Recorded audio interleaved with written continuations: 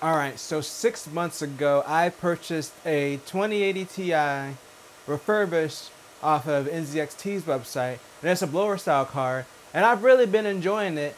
However, there's just one small issue with it. I don't know if you noticed or not, but it's pretty loud. I'm actually gonna go ahead and close out of the game because, yeah, yeah. All right, that's better. So what I'm gonna do today is probably one of the most risky things that I've done computer build wise.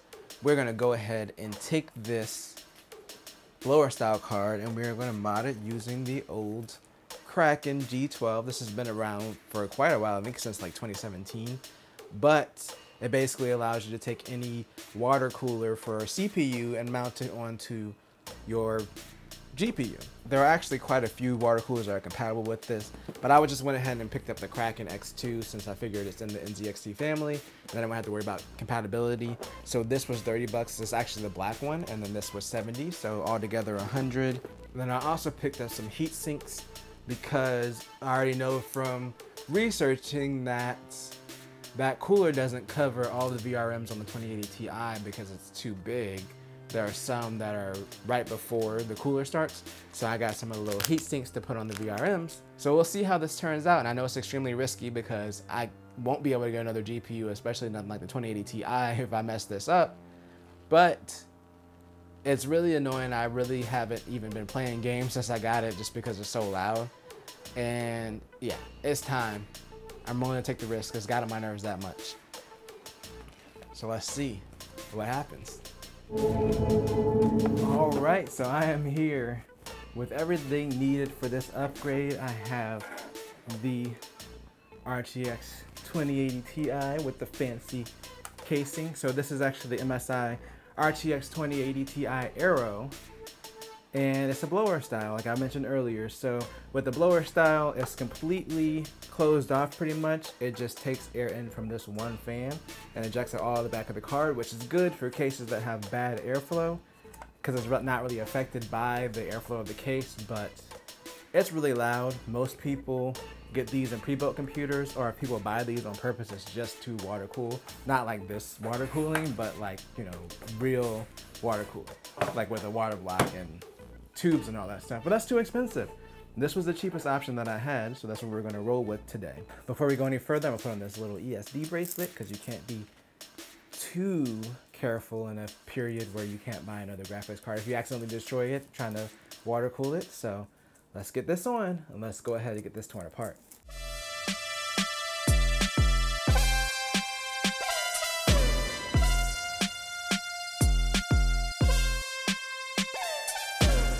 So the installation process overall is pretty straightforward. You just have to remove the I/O shield from the graphics card, which in my case it sucks because two of the big screws that held it on were actually a part of the initial cooler that was on there. So now I just have two tiny screws holding the whole I/O shield on.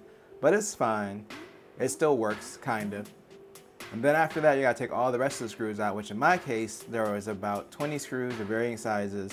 Then I got all the screws out, and then I got confused because the graphics card didn't come apart easily, and then I didn't want to pull on it, so it was actually off camera. I ended up pulling a little bit harder on it than I thought I'd have to, and then finally it came apart. It looks like the thermal pads that were up there were actually pretty strong, so it was just stronger than what I expected. And then you go ahead and you attach the bracket. This one, I had to use the AMD bracket. I looked it up ahead of time, but it seems like a lot of the 20 series cards don't work with the included NVIDIA bracket because this thing's been around since the 10 series. So the AMD bracket, for some reason, works properly, so you have to use that. Then you put your thermal paste on, which you have to put a lot on for GPUs apparently. And I ended up not putting enough on. I actually had to redo it off camera later because, yeah, that's the whole thing. And then after that, you go ahead and you attach the fan with the cooler. And then after that, you go ahead and you attach the AIO to the cooler. I went ahead and removed the pre-applied thermal paste just with some alcohol. And then you go ahead and screw the cooler into the fan, and then that's pretty much it. And everything is wonderful. But hold on, because that's not actually what happened. So after I did that, which honestly took me about an hour, this was my first time taking apart a graphics card.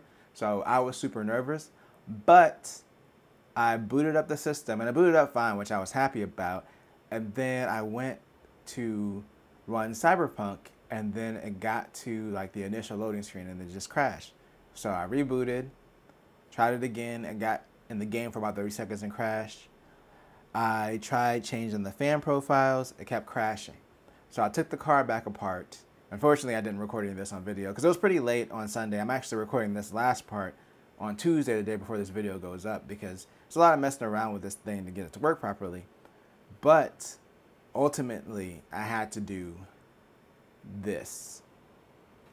So I had to add another fan down here under the graphics card to blow on the memory and the VRMs, the part that were basically not being cooled by the fan that comes included, because there's only a fan over here. Now, most cheaper cards or lower end cards, they're not going to have RAM and VRM on both sides, but the 2080 Ti does. And this kit doesn't include a fan to cover this side. I also put some heat sinks on the VRMs and RAM on this side. I didn't get that on video either, but they're just basically these little $8 ones that I got off of Amazon. So I put that up there along with the fan. The thing that messed me up the most and probably hurt my airflow was I accidentally bought a 140 millimeter radiator instead of a 120. So I was originally going to put this in the back of the case. I had my 240 at the top, but since I actually got a 140 instead of a 120, this case only fits 120 in the back. So I had to put this on top, which means I had to move my 120 to the front. And all the airflow, or most of the airflow, is coming in through the front, and now it's obstructed by the AIO. So there's not as much air coming in the front to be exhausted or go through the components as I had before. So I think that also hurt the airflow as far as cooling the VRMs. But ultimately, did it do what I needed to do? Is it a lot quieter? Well, you have a listen that you tell me.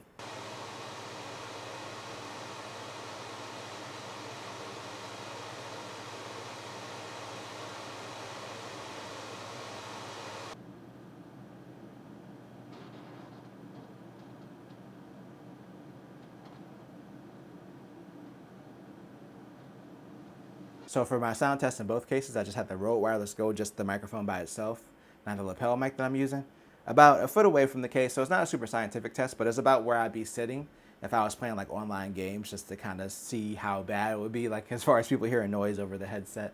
That's kind of what that test was for. So yes, it is a lot quieter, and ultimately I got what I wanted, but this is kind of a janky solution, and I don't feel like it's a long-term solution. And I really don't recommend it. And it's not that this kit's horrible. Like, this bracket was $30, and then I got this AIO for $70, but there's even cheaper AIOs you can get for this.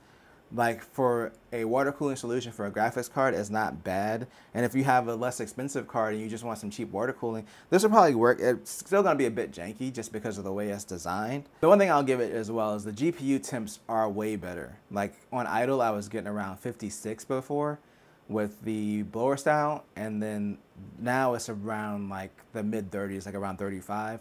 And then under load, I was at 80 like automatically pretty much. And now the max it gets up to is like 70. And that's without this fan and the AIO being on max. I could probably bring it down a few degrees if I wanted to sacrifice some more of the noise, but I'm actually fine with it being at 70 degrees. And that's usually like under max load after a while. It hits 70, but I haven't seen it go beyond 70. It usually hovers in the upper 60s. So it is a big improvement as far as thermals as well, if you're concerned about that. But overall, it would probably work fine. For like the 2080 Ti though, and like higher end cards, it's really not worth it. I wish I would have looked into it further. I knew about this thing already just because I kept coming across it even before I got interested in water cooling my graphics cards. So I already knew about it, and I was like, oh, this would be a great time to finally get this and try it. But they actually have like a triple fan third-party cooler that you can just buy for a graphics card and slap that up there. And that's probably going to give you better coverage. Well, it will give you better coverage of your VRMs or RAM.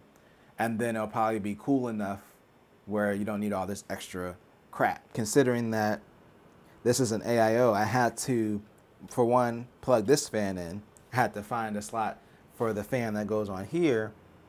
And then I also had to find a slot for the fan that I had to put under here to keep the VRMs cool.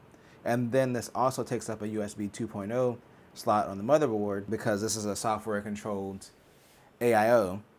So it's just a lot of extra cabling as well. And with the triple fan one, you might have to deal with 3 fans, but you can always get a splitter and just connect it to 1 fan header.